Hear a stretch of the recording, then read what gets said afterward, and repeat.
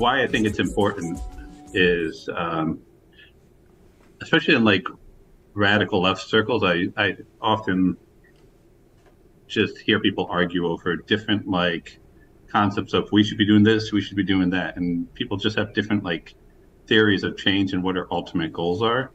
So I have some different theories of change concepts I want to go over with you guys and see what your thoughts are.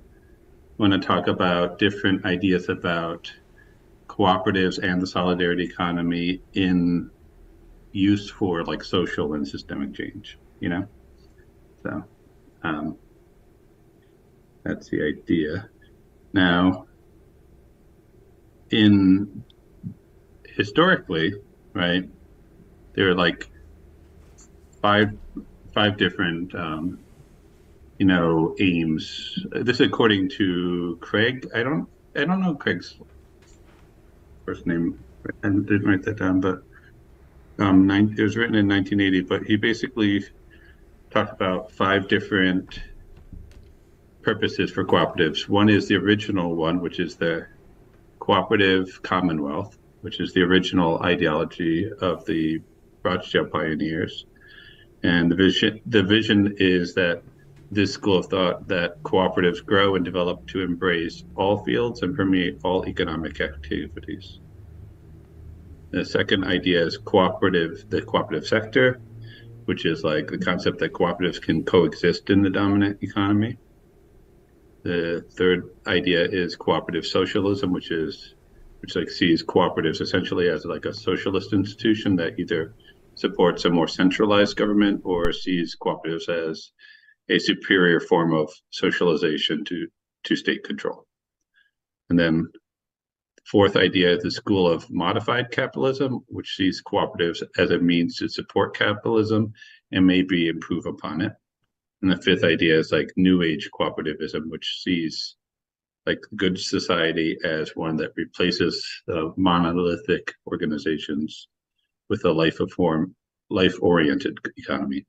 So that was a lot right there, but we have different ideas like within cooperatives of like what co-ops are for, right? Some people see it as like a better form of cooperative of capitalism, and some want us to replace capitalism. Some think it's a better form of capitalism, and I guess besides like within our organizations, like we have to be on the same page if we're going to get work done, right? I think also as like in cooperatives, if we want to get to any of these larger goals, we have to strategize to get there, not just say, oh, one day, you know? So these are some of the starting ideas I have here. Just want to hear some thoughts from you guys about this first part. So what's the difference between the cooperative commonwealth concept and the what you called the new age co-op thing? Yeah, the new age. The idea that I mean, Craig puts it as like puts these things in time frames in his writings, but like new age is a newer idea of just it includes like a kind of social like a self transformation side to it, like care oriented side to it, you know. Mm-hmm. So that's kind of where that new age cooperativism is a little bit different. Is it just has to do with like this is how we're going to work and support each other better. So what's their question then? Is it like, I mean, which of those? I mean, obviously some of them are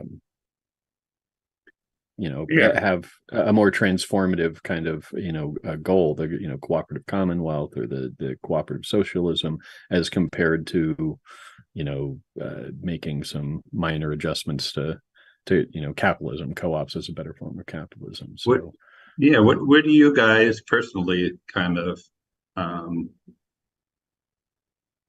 what resonates with you, in what how you would like to see cooperatives operate in the world.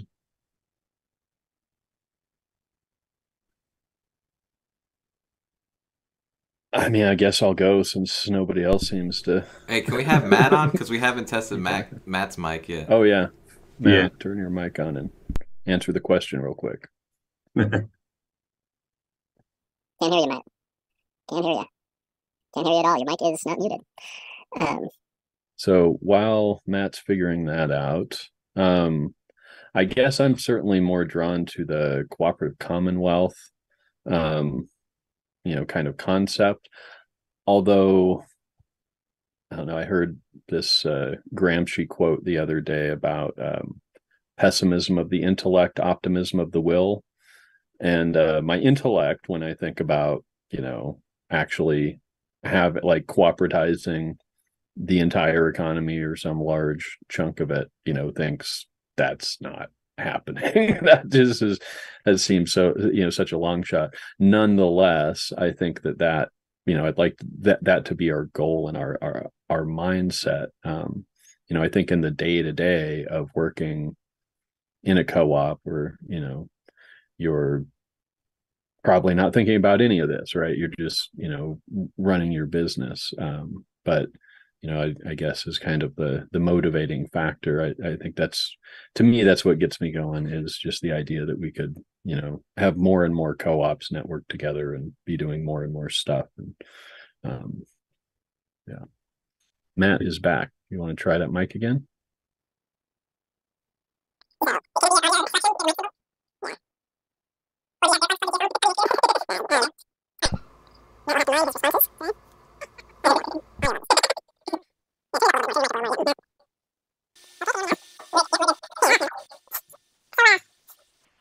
Yeah, this is funny. It's like to me, I have sort of two little things that I relate to this. One is when I visited Mondragon the first time, we're talking to a bunch of people. We're talking to a researcher at Mondragon University.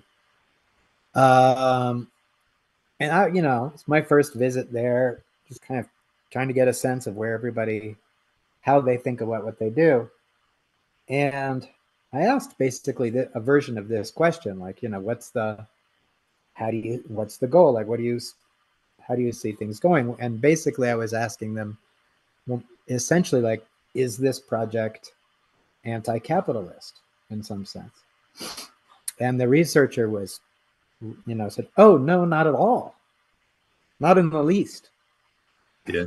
I was a little bit like, wow, okay.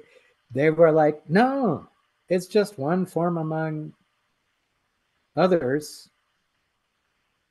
It's a better way to do business, was basically the model, was the answer.